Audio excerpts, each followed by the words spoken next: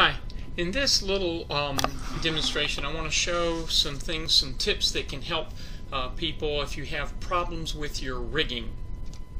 And specifically the issue here is that you might have more bones being controlled in your actions than you think. So here in this character I have the root bone that I want to move up and down, and I've got the feet with target bones. And the expectation is that the knees should bend as I move the root bone or the hip up and down.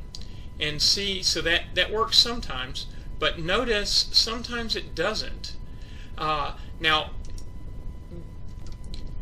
The first point you need to be aware of, if you're rigging to get this kind of action, you need to make sure that the bones have at least a slight angle so that they know the direction to bend.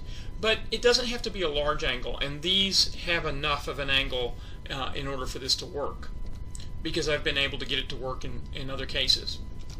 The real problem in this situation is that I've got some bones that are being controlled in an action that I didn't mean to.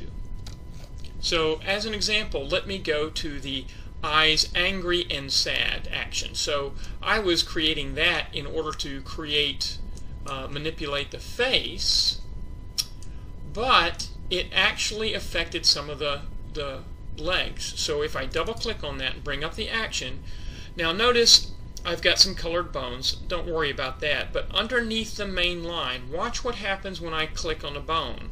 So in here, the lower leg. Notice that this red bone comes up, and that's showing that we actually have an action that's being associated with, there's a keyframe associated with that bone, and there shouldn't be. So I can delete that one right there, and that takes care of that bone for this particular action.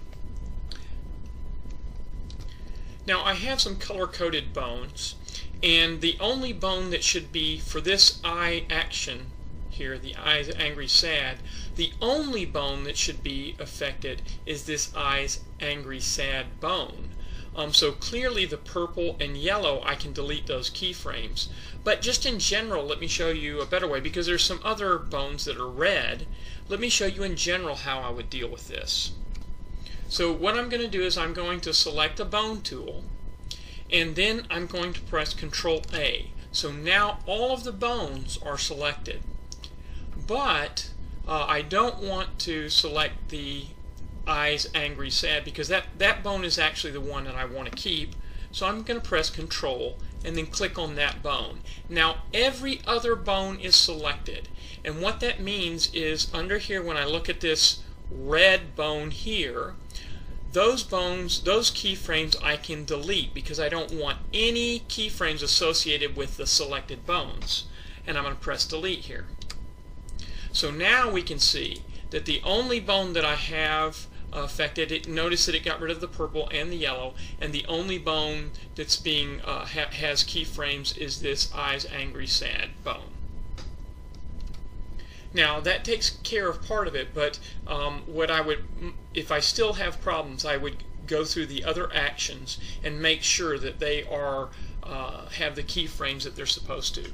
So as an example for the expression, I want all of the facial expression bones to have the ability to control, so they could have keyframes, but I've selected every other bone. None of the bones in the body should be affecting anything, so they shouldn't have any keyframes, and I notice that I do.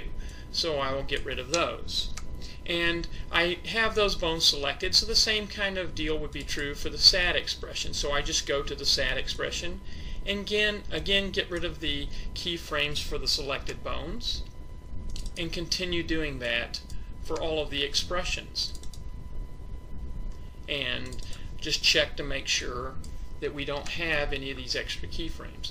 And I continue that process for all the different actions that I have associated. And once I've done that, then things will work properly.